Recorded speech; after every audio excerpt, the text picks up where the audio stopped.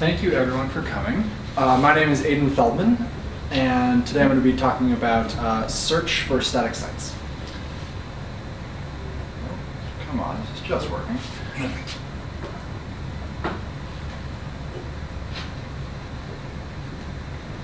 It's technology. Technology. Who uses this stuff? Okay, here we go. All right, so yeah, like I said, my name is Aidan Feldman, and I work for an organization called 18F. So 18F is a team within the federal government. We are essentially trying to modernize technology in federal agencies. So we work like an internal consultant where we, partner with different groups like Department of Education or the Federal Election Commission, et cetera, and try and build better experiences for them. Also do trainings on Agile. Also offer things like shared infrastructure for people to use. Also do some work on policy and acquisition and things like that. But something that we use a ton of are static sites, because we produce a lot of documentation. We're really big about working in the open, and really there's only so many parts of government we can work with, just a drop in the bucket. So the more we can produce documentation that other people can use, the better. And what better way to do that than static sites? So I do want to say that these slides, like all works created by 18F, are in the public domain. I'll show a link to them at the end, so don't worry about like scribbling down notes or anything of links. So I'm going to use this as an example throughout the presentation. This is a site that I work on called Before You Ship. So the content is not really that important for the purposes of this presentation, but essentially it lets you know all of the technical and sort of regulatory things you have to go through to launch a site publicly in 18F. So yeah, it is not a huge site, but there's a fair amount of content in there, and it's something that developers at 18F have to reference often. So in this talk, I'm going to talk through a few different options for adding search, because with a site like this, you can see these different sections broken down on the left, and there's subpages and whatever. While we're continually working to improve the kind of navigational hierarchy and the way you're led through the content, often you're going to say, okay, I need to learn about this thing and search for it, right? In-site search is very important for this reason. So you can see we have a search box up on the right, and I'm going to talk to you about the different sort of options of how to get that on a site that is 100% statically generated. So the first thing I'll mention is search as a service. Then we'll talk about doing client-side indexing, and then we'll talk about static indexing. I had that slide twice. Okay. So when you're thinking about these different options, there are a handful of kinds of dimensions to consider. The first is control. So control can come in a lot of different forms. One is is your content controlled in the sense that, is it publicly accessible? Could Google crawl it, for example? Or do you need some special solution that can reach within or live within your intranet, right? We have a big advantage of when you work in the open, a lot of these tools just work because your content is publicly accessible. You can read from your GitHub repositories, etc. So where the content lives and where the content is accessible is a big consideration when looking at different options. Other aspects of control are things like look and feel. How do you want the search box or the results page to look? Do you want type ahead? How do you want it styled, etc. You might want control over the indexing. I want these parts of certain pages with this section of the page given higher weight than this section, etc. Exclude the sidebar with related links or whatever it is. Basically, you can have full control over the things that populate your search results. So another aspect is moving parts. How much do you care about managing some infrastructure? I think a lot of the benefit of static sites is that you don't have to worry about it crashing. And especially if you're dealing with a lot of traffic, you know, as was mentioned in a couple of the examples from Bud. So, you know, do you want to manage your own search infrastructure?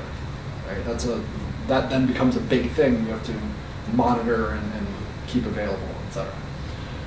And then, you know, the last is reliance on a third party. You know, do you care about branding from some external search provider? Do you care about, you know, if they go down, that, you know, your search no longer works? Do you care that they might start charging or change their terms of service, and all of a sudden you're sort of left without anything? In a lot of cases, yeah, that's fine. Like, I'll just use the free thing, uses their branding, but it's very little effort. So all these dimensions, you know, you'll see throughout the different options how these different dimensions come into play and where the trade-offs are. And by the way, feel free to stop me with questions. Are there any so far? All right, cool. How many people have done any adding of search to a static site? Okay, a few. We were considering it. We were thinking of going to static site, and some of things were like, how do we do that? Right. Do some research. Great. Yeah, so it's not immediately obvious, right? So yeah, so the first sort of strategy of adding search is search as a service. So what this essentially means is you're using an external provider to handle all of your search for you. And at most, you're embedding a widget of theirs on your page, in your site, I mean. So a lot of these search as a service services allow, you know, the indexing and the results to be fine-tuned, especially if you're paying for them, and they can be very performant, right? They have search infrastructure that they're sharing amongst a lot of sites, so they can be distributed, you know, globally, and so therefore fast in different regions. They can have high availability, you know, they have support, etc. There's a lot of advantages to just handing off that work to someone else to do. So I want to show you the sort of easiest way of adding search as a service to your site. So there's a link to a code pen here. I'm going to move this like 6. All right. So there's this service called Google that is really good at search, and or you know they've been working on it for a while. And in your static site, you can actually leverage an external search provider like Google without even having any special integration with them, in the sense that you don't have to register, you don't have to tell them, you know, when your site gets updated or whatever. All you do is include a search box or a form on your site with an input. And I apologize about the dark contrast, that kind of sucks. But anyway, with a little bit of jQuery here, I'm saying, you know, when the search form is submitted, grab the input text from the input element. I'm going to construct a URL that is google.com/search, and then pass in a query string of whatever the value is from this input, prepended with site : and then whatever your site is. So I don't know if you've ever tried this on Google. Magnificent. But if I go to site : 18f.gsa.gov and I search Aidan Feldman, it's now going to limit the results to only that host. And actually, it even works with like subdirectories, like paths. So here with, you know, I wrote it pretty verbosely, but with just a few lines of JavaScript, you now all of a sudden have search for your site. Again, this only works for public sites. And note, actually, it does work also with other search engines. I tested it with Bing, DuckDuckGo, and Yahoo.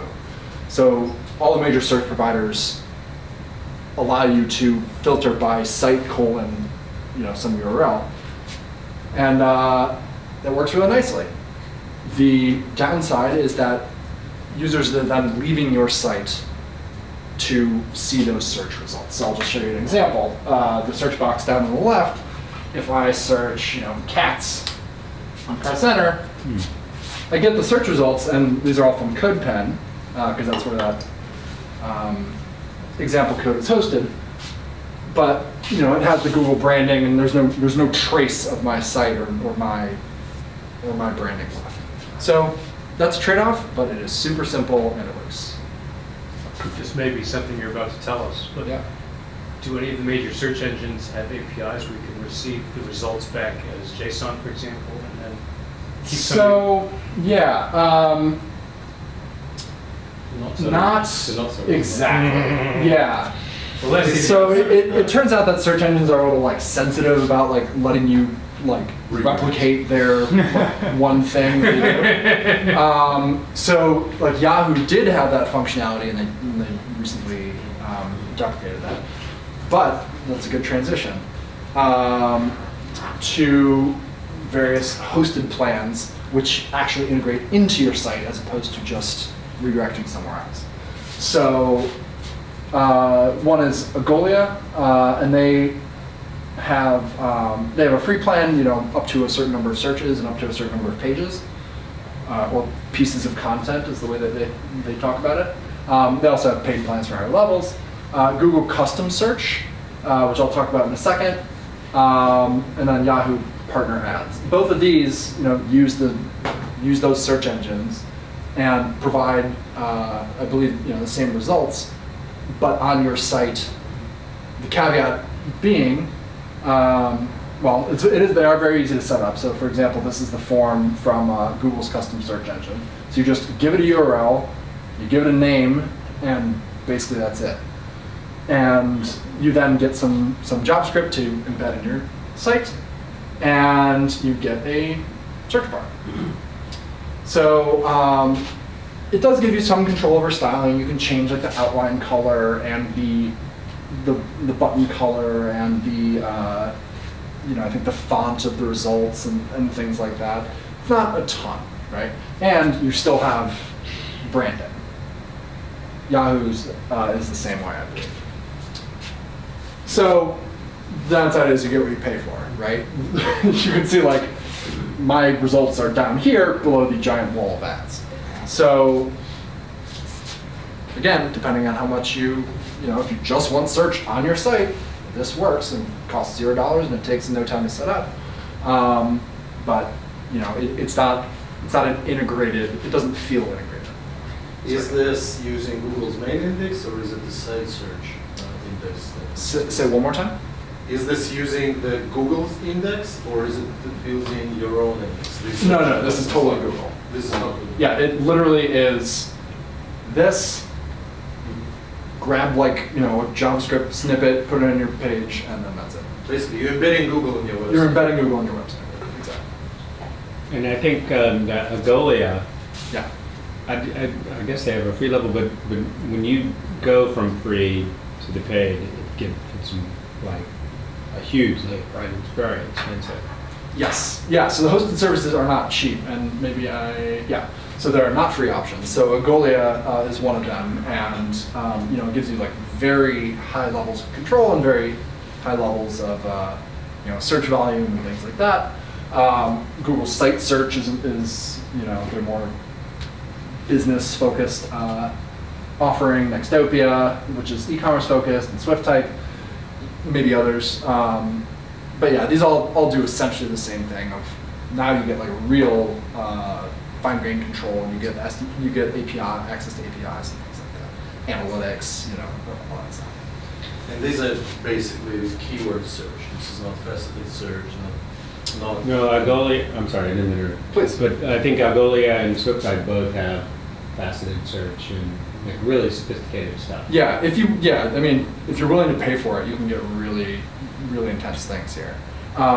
And again, this is using like a custom provider. You could build it yourself, which I'm going to talk about. But yeah, this is something where it can just work off the shelf, but you can get really, you know, if you're willing to pay, you can get really detailed and really, yeah, a lot of control over what you want to do. You know, things like previews of the items, recommendations based on, you know, similar search results and things like that. And what does e-commerce focus mean in the Nextopia's case? Unclear. It's probably just marketing, to be quite honest. But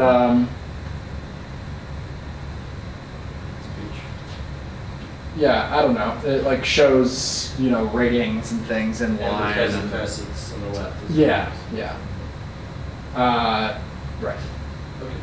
So anyway, these are all worth exploring. I have not really used any of them. I didn't follow that, sorry. What did you say? It has ratings? So, you know, it allows like additional content to be like embedded in the results listings. So, you know, it can show ratings or it can show like the images. Well, I think it line. was type ahead actually. Sorry? I think what you had was type ahead, not results, was it? No. Well, so yeah. The so- screenshot, the next, sorry, down.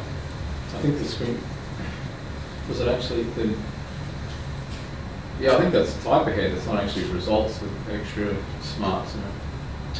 Right. So yeah, there's type ahead there, and you know, it gives you presumably gives you this results page, gives you the faceted search, you know, filtered by whatever. It is a faceted search, it's not just at least the Well, UI looks no, like it's- So no, there's it's got- type ahead's up here. Yeah, there's a type ahead, but also below type ahead it says product matches, so it probably has some intelligence It is for search. Yeah. bringing in Fast images and search. stuff. Yeah. There's a lot these can do Okay. if you're willing to pay for it. Totally. So if you want to copy Amazon, that's it. Yeah, exactly. So right, this is meant to give you something like, you know, an Amazon kind of feel. And when you say ratings, I guess that would be the stars on the Yeah, the bottom? stars, and you know, I'm sure it can filter, you know, do sorting by you know, weighting and different things. And by the way, these show the product photos. Yeah. Yeah, photos are interesting. Google Yeah. doesn't. Right. So anyway, a lot that can be done with these custom things, and because they give you access to APIs, you can pretty much build whatever you want. Somebody used a term I haven't heard before. What is faceted search? Faceted filtering Oh, means filtering. Now where you search on the left hand side. Yeah. See what it wants. Yeah, I want to search for shoes, but I want them to be under $200, and I want them to be red, and I want them to be. Under $100, please.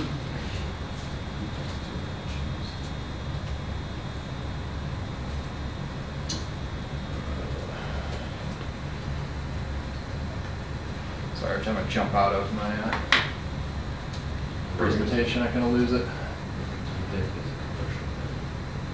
Okay. So anyway, lots that you can do with these not free options, especially.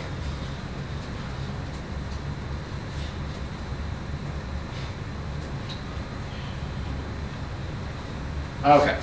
So in terms of actually getting the search results available, if you're using one of these providers, you'll often have what I'm calling like a triggered index. So what this means is on build, you tell the search provider, I want my site to be reindexed, or even more specifically, add these new pages or you know, update the index with this new content, etc. So, you know, if you have very large sites, you might not want to send your entire site to them, right? And you might want to have your results, you know, you might not want to wait for them to crawl your entire site. You can say, you know, change this page, change this page, change this page. You know, you have your site hosted on some server, but then the search index here, as part of your build process, you're sort of giving them the new content, either all the content or the new stuff. So, so the search option can, you know, the search engine can be one of those hosted options, or it can be self-hosted. We'll talk more about that in a second. But the downside here is that your deployment gets a little more complex, right? Because you now not only have to build your site and put it on your hosting, you also have to, you know, send it to this additional provider, which, you know, okay, if it's available or what if it's not available, et cetera. Do you want that to block your deployment of your site, et cetera? You know, if you have a large site, okay, now how do you don't want to send the entire contents, maybe you just want to send the updated, well now you have to do comparisons and things like that. So you now have to do a little bit more engineering. So an alternate approach, which is a little bit simpler, is just to let it crawl your site. So, you know, periodically the search index will be refreshed with any new information. This is what Google does, right? By default, you can trigger Google, but instead of like sending the content directly to them, you just say, you know, I'll just wait for you to recrawl it, and now all of a sudden the build process and deployment process is back to being super straightforward. So now it becomes totally independent from the build and deploy. The downside is that your results can be stale. So if you care about your search results being 15 minutes, an hour, a day, out of date, then this might not work for you. Any questions about that? Yeah, I actually have a question on the previous slide. Can you go back? So, obviously here, when you're sending data to the index, you don't have to send your HTML. You can actually send structured data, or at least strip down, so search engines don't need to guess what is content and what is navigation, right? Yep. And then another one, well, you don't have that option because they come, right? Sure, and I mean I think maybe some of the fancier options might have ways to say, look for these classes on the page and that'll be higher ranked or whatever, or filter out these parts of the page, that kind of thing. But yeah, here you definitely have, because you are explicitly injecting content in the index. Yes, you can structure it in a way and give weights to different things, etc. That you couldn't do if it were just crawled. So absolutely, this gives you the most control. So again, the control versus complexity trade-off. Other questions? Okay, so we talked about using hosted options, but really you could do either of those things self-hosted, right? You could stand up something like Lucene or Elasticsearch or even Postgres, and either have your build process, inject the content into the database and then make a publicly accessible endpoint to retrieve the results, or you could build a cron job. You could have a cron job that requests all the pages on your site, puts it into the, updates your database, and then the results are refreshed. So using this sort of strategy doesn't necessarily mean you have to rely on an external vendor. Again, it just means more moving parts. So for government, something that's really important to us is not, is being able to use a non-proprietary option where we're not going to have, tracking cookies from, from Google or some other provider, and where we're not going to have any vendor lock-in, right? Where we can control all the content ourselves and not have to, worry about like, oh, well, we've invested a lot in this vendor, so we have to keep paying them, right? Which is a huge problem in government. Do you have the open source policy? Sort of. So everything that we build is open source. We use software as a service that is not open source. We tend to favor ones that are, or ones that are portable, where it's easy to put the data out, etc. Because I know Wikipedia, for example, has a very strict open source policy. Yeah. And stuff. Yeah. And you couldn't get anything that is not open source or service into it. So. Or use, Right. I guess, even their company. You could. I mean, they only exported to GitHub after they had their own system going Right. and all that. So it's, Yeah. it's like, No, we're more, the government does definitely have a, there's a lot of, being able to offload work, right, onto private sector is a really great thing, right? Good for the economy, good for, not wasting taxpayer money, et cetera. So it's a balancing act. No, we're not as strict as Wikipedia in terms of usage we'll use proprietary systems, with the consideration that we can get our data out easily, that they have a good privacy policy, etc. Your cloud service is based on the AWS, right? Yeah. So we're using AWS, for example. And many other things, and Slack and stuff like that. So we have actually built something. When I talked about the crawling, sort of happening automatically, we built a system called Beckley. I'm not super familiar with it, but it is essentially a Node.js server, I think, on top of Elasticsearch, and that you give it what URLs or what sites you want to support, and then, or to crawl really, and then it does that crawling for you. I think you can even like trigger it, and then prevent search endpoints. So that's something you might want to check out if you're interested in running this yourself. So yeah, as I mentioned, any of these options, especially the self-hosted, are going to take away from some of the operational benefits of static sites because you have moving parts.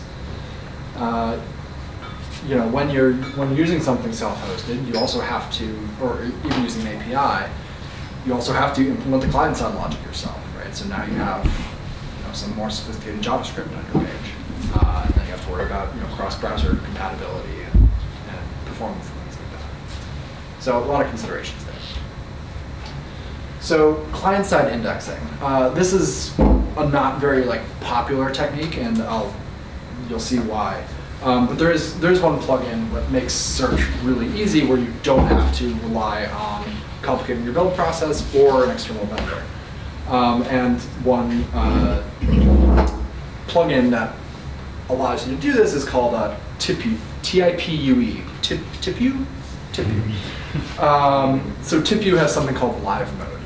And what it's actually doing is, after your site is deployed and it's loaded by the pages brought up by the user, what it's doing is then making an AJAX request to fetch the HTML of all the other pages on the site. So it's essentially crawling your site with JavaScript on the browser, on the client side.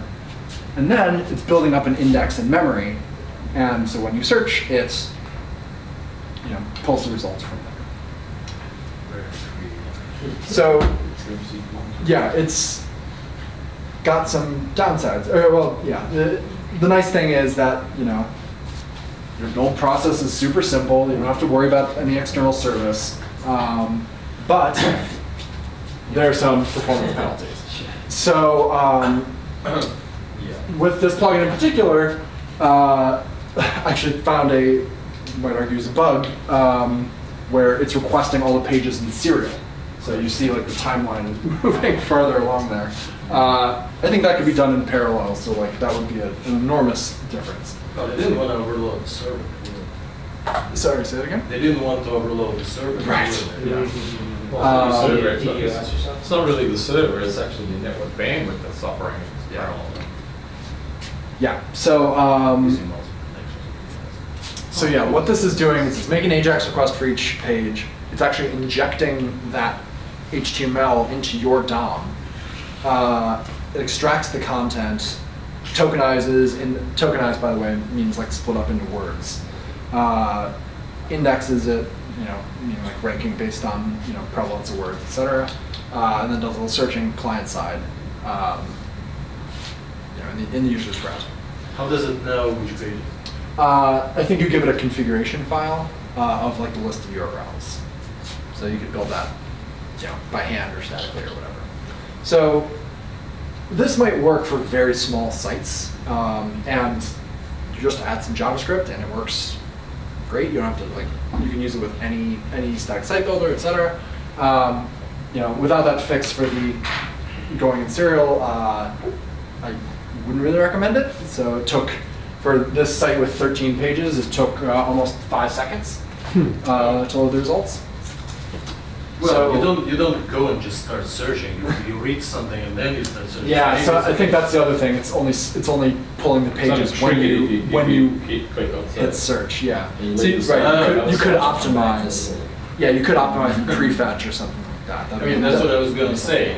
It also prefetches the whole site, so it's actually improving performance of your site. Sure. Yeah. So you can do creative things there too, around single page navigation. Yeah, that's true. I didn't think about that. Yeah, so even if we're in parallel, even if we're prefetched, it's still a lot of network requests. So if you're on a bad network and a mobile phone, it's probably not going to be the best option. So wouldn't really recommend this for anything that's more than a few pages worth of site. Okay, so a sort of iteration on this approach.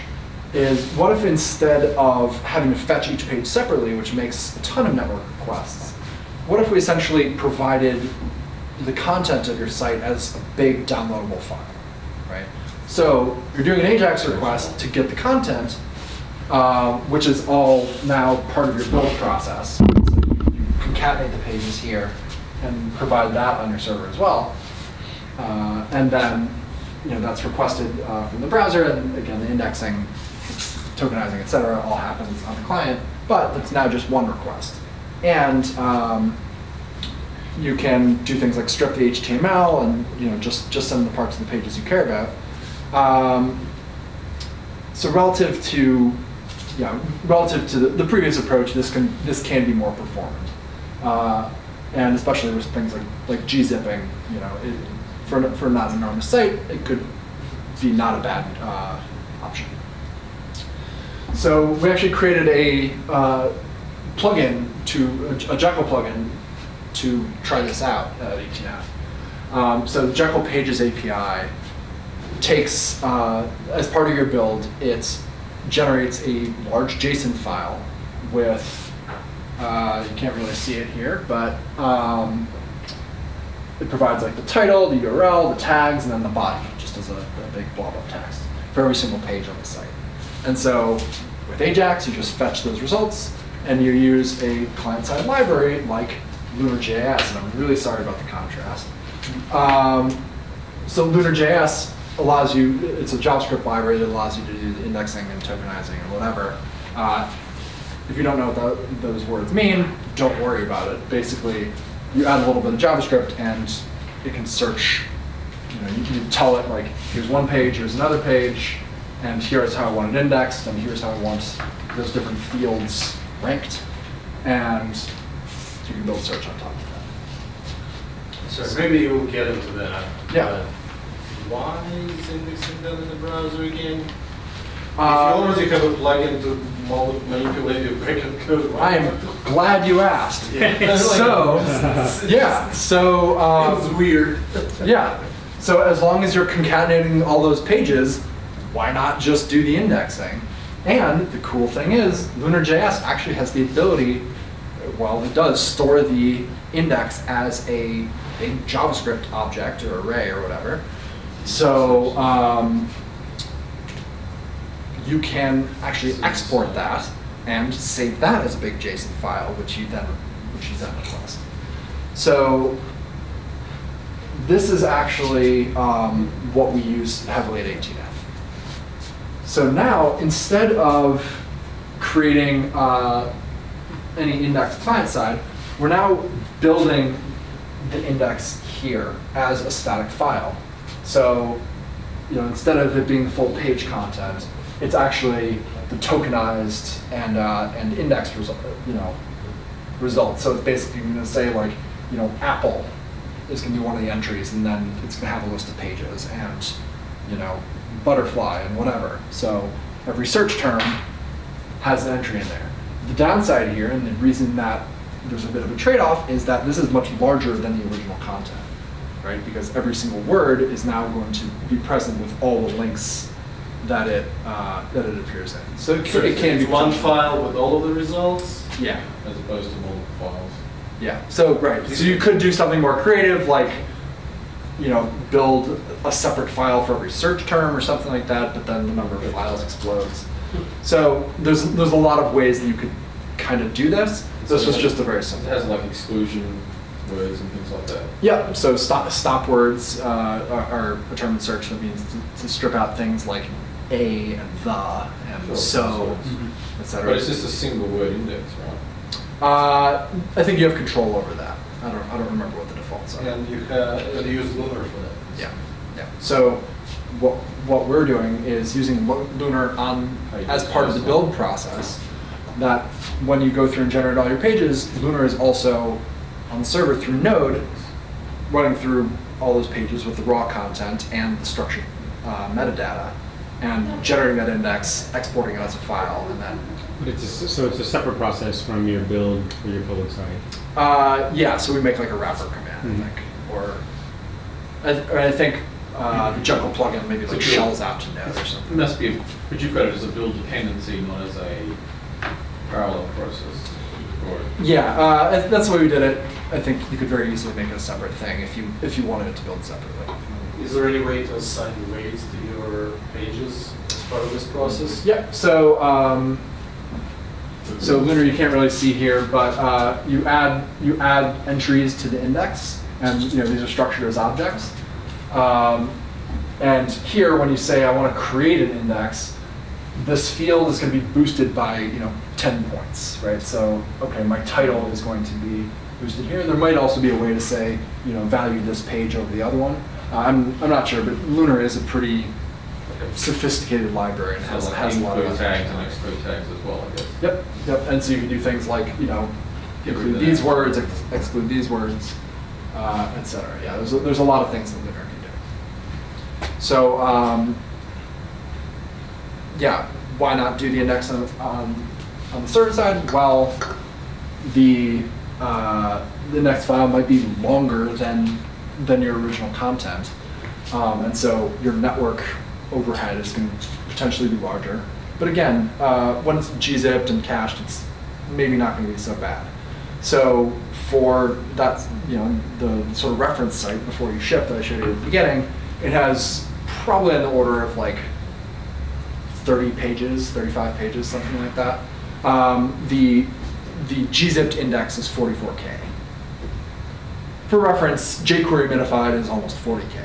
So like, it's not a huge deal. And you fetch it once, and the other amazing thing about it is that because you're not making any network requests, when you search, you get your type ahead results instantly. You get your So you're not making network requests because you're actually bringing in the asset at the page load. So just I think maybe we loaded asynchronously. But yeah. Well, yeah, okay, well, Yeah. You're loading it. Yep. Exactly. So But you don't have to worry about breaking it down, or you don't have to worry about like just bringing me a word-only index to speed up type ahead.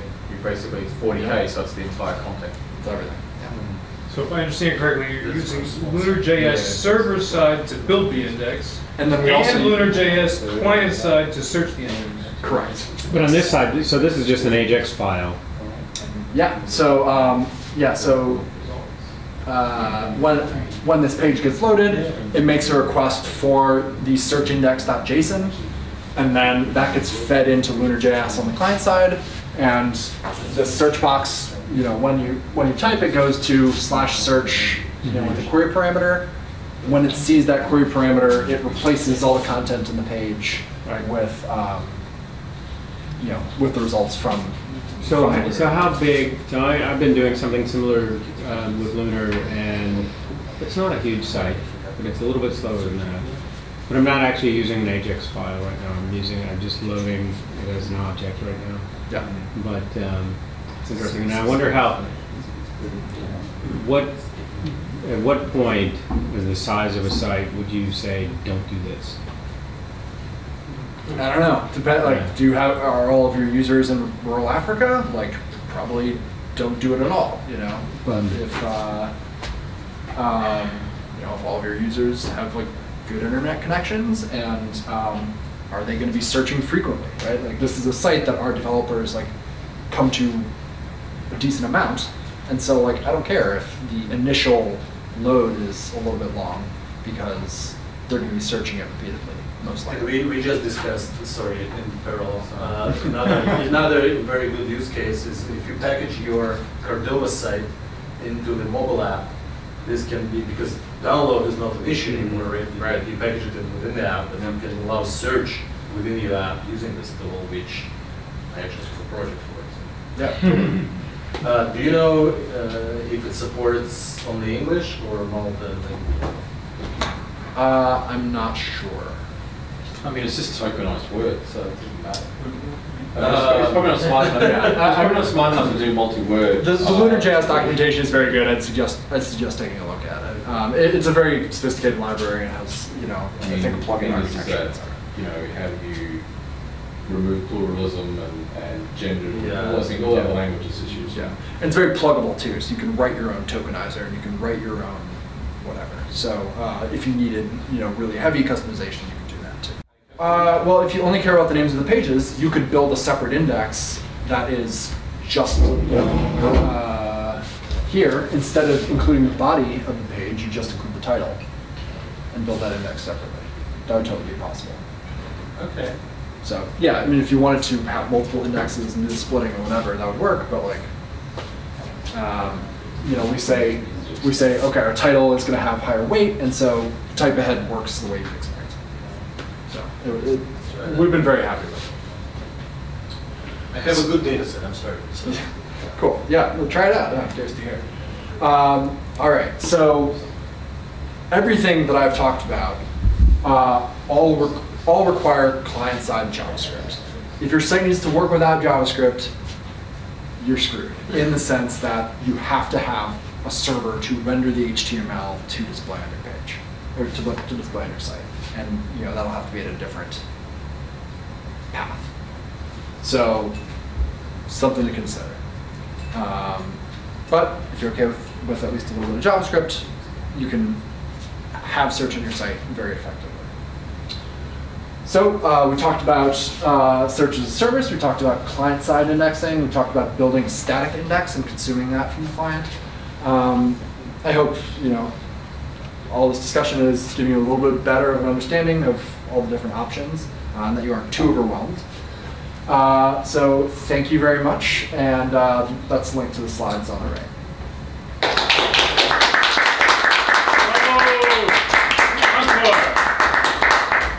So yeah, happy to take any other questions. Are you hiring? Not at the very moment. Probably in a couple months. Just curious. Yeah. I mean, it's just some of the stuff that various companies are doing with the government really make you feel good about wanting to contribute to the government. Yeah. Yeah, totally. So I'm sorry, guys. Well, I just wanted to mention, so a couple of alternatives that I use for static sites is more like filtering than searching. So like a product site, where say I've done a lot of work for publishers and this sort of thing. So I'll build a site, say, full of books or whatever, and what I want to do is give people an opportunity to go to the books page and say, I want this author, or I want this type of book, or something like that. And so with List.js, well, actually that's List.js right there, exactly. So List.js allows you to either use buttons or little typing to filter something down to just what you want. And I use that with, search is important, of course, but a lot of times I find in a library type of page that people want to just kind of narrow the set of results down rather than That's search. the faceted search case for e-commerce. That's like probably the primary case. Yeah, and I mean, this isn't quite as sophisticated as faceted search. I mean, I could use buttons, but they're one at a time. That's List.js. But I like it because it's like JS to do the same thing and right. just have it client side, right? Because you just populate the index with the content from the divs. Do your search that it creates the index. You do the search, then you hide the divs. Well, and so the reason when I use List.js, I use it because it's using whatever content is on the page, and I give it class names to say, this is what I'm looking for. There's also one, I'm trying to remember, they use for faceted search. God, I can't remember the name of it. It's the same guy who makes masonry and those things, but there's one that's good for faceted search too. You know what it is? Know the name of it? If all of the content is on your page, your life gets a lot easier. Yeah. And I mean, with static, so you can load a lot of content on a page because your page won't bonk, and if you compress your HTML and you're smart about your images and that sort of thing, you can just put a lot of content on a page and filter it rather than search. I mean, it's an option, not for every use case, of course, but for certain things. And what I tend to use it for is for product pages. Considering that some of the media sites are multiple megabytes per page, cramming multiple megabytes of text into a page is not big of a problem, alternative. So let me just throw a complexity. So you're using a static site, and you've got products, but what if your site handles comments from an external source? How do you then do search on your comments? Or you're not doing, I don't know, you I know, if haven't you're done using that. discuss or something like that, I mean. I don't know that I've ever seen anyone do search on comments, but. Well, I'm just saying, like, comments can be just feel as much content on your website as Sure. the website content itself for a very dynamic site. Yeah, well, I mean- a very active site. Because you'd probably need to use like their APIs, No. making those requests at search time probably doesn't make a lot of sense.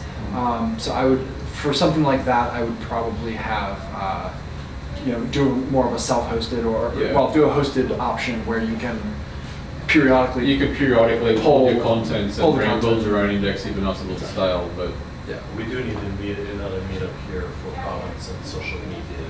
Right. And UGC. because that's the the biggest thing. Well, it's easier now than 5 years ago. Again, that was the biggest issue with creating a static site was how do you handle comments, and there's a slew of companies that do it. But what if you want to then host your own? Well, but a good discussion point would be what self-hosting solutions can you host to do comments. So you've got a static site, but then you've also got your comments in a separate self-hosting option. You're managing it. I think the government will help us there because the kind of comments would be left. Yeah, we don't deal with comment boxes very often. We'll go talk to media. No, but again, They love it's all economies of scale and speed and performance. So the larger the site, the better the static response, the more comments, the more eyeballs you're going to get. So Yeah, totally. So we got into the weeds in a few different directions. Are there any like basics questions? Like I don't want to exclude anyone who might have like I don't even know what's going on here kind of Just question. curious, who's Yeah. behind Lunar.js? I don't know. Okay. It's open source though, right? Yeah. It is. Yeah. Okay. Anything else? What did you mean when you said Elasticsearch? So Elasticsearch is an open source search index. So it's a database essentially.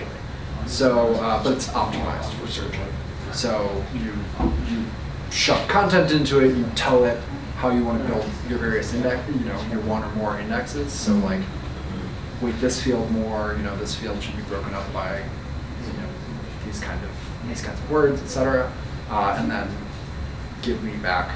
And then it provides URLs basically where you can request the content tab. So Lunar.js, Lunar.js is actually a play on Solr. Solr is another thing like Elasticsearch. So Lunar.js is interchangeable for Elasticsearch. Elasticsearch is just much more heavy duty. Elasticsearch is like if you're building Amazon, you would use Elasticsearch. GitHub's isn't Elasticsearch just industry leading ones? Isn't Elasticsearch just Solr v3, or is it something? It's an extension of Solr. Yeah. It's an extension of Lucene, which is an extension of Solr. Yeah, that's what I mean. It's like it's Solr v3. That's what. It's a database. Got it. But it does all the indexing and stuff. But for a small site, you could just use a straight up JSON file without the manipulations that Lunar would use, right? Yeah. So back at the Jekyll Pages API example, right? Of an early version was just sending up that content like this. You could just Bypass Lunar. I mean, you could do it without even using Lunar. You could just say like, which of these has, which of these like does my search term match the title, right? Or contain the substring. Right. That would be the real. So Lunar's just going to improve your results. Lunar's going to improve your results. Yeah. Yeah, so it's going to say like, okay, the word, the acronym ATO is mentioned more times on this page, or is in the title, which makes it more, which gives it higher weight. It does those kinds of things, and strips out, stop words, like unimportant words, basically. So yeah, that makes it a little smarter. I don't know how it works with the phrase matches. Yeah, well, multi-word match. Yeah. But I mean, the whole. Again, sorry, I like pulling things apart, but I'm just thinking 3 steps ahead that if the index is actually broken down at 2 layers, by letter and then by words itself, then you can do multi-word search. Well, it would do multi-word search, But it might do it multi-word doesn't type index ahead. the pairs, right? Like No, it doesn't. best search indexes pairs and triples. Yes. You But would get the that- best but results that like could if you be- do that. Yeah. But obviously your index Is no. is blowing up. Actually, you know what? I don't think it would be that complicated because if you take the more detailed file, you can then do a subsequent URL match. Do you mean so if it's say something is mentioned more? No. No. Example is like you put in Apple. Uh-huh. Okay, you get all the pages of Apple, and you start Yeah. typing in watch. Now, if the index is broken up, then you can look for A type ahead and W type ahead, and you can like get watch. But then, is the page results Apple Watch, or is it the pages that have Apple or Watch? So the triple, Basically, it's called improbable words or combinations where you would index not just individual words, but you would index tuples or triples, and the most improbable matches, right? Things that are unique to this page for the triple, like Apple Watch. You would never, if Apple Watch didn't exist, you would never have Apple and Watch together that closely, right? In the past, the moment Apple released the Apple Watch, right? That combination became very specific, and that keyword is like if someone types Apple Watch, you want that particular page, right? And that's kind of complicated. And you also, in your conversation, inadvertently mentioned proximity. Yes, I mean, You know, so Apple, blah blah blah. Word something watch is that spelled out. Anyway, Yeah, I mean, sorry, we're getting into complicated we're getting into things. So I think we should call it, and we can, I don't know, if they let us hang out here or whatever. Yeah. But yeah, just so people want to leave. Don't and I will put my